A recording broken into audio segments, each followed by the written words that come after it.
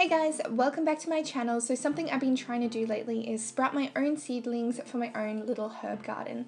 So in this video, I'm going to show you a really easy way to sprout them.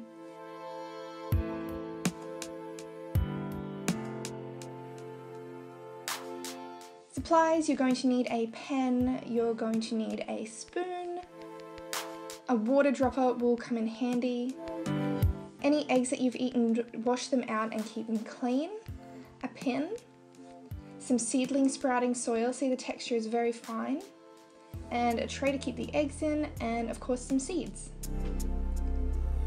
So first off, any eggshells of eggs that I've eaten, I've washed them out and I'm just going to poke a hole in the bottom with the pin.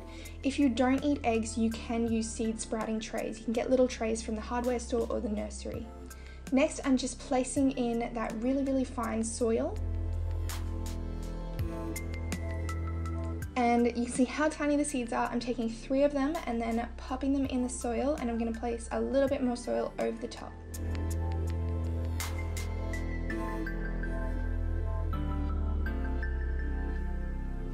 Now using my marker, I'm just going to write on the side what it is that I actually planted, just so that I know how to look after it.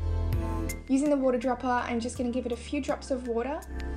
And I'll do this every day, just a couple of drops of water. You want the soil to be nice and moist, but you don't want it to be soaked right through.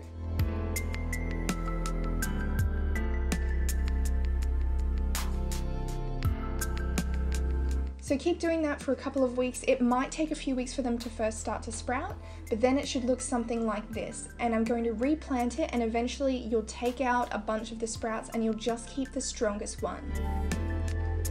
So because it's got the egg on it, I'm actually going to use that as a sort of fertilizer for the plant.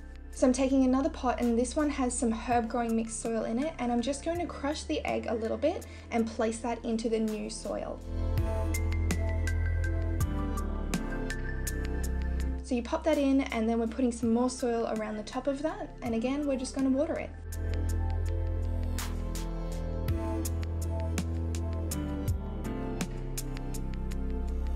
So this is a super simple project just to get some seedlings sprouting in your home. Good luck with your growing.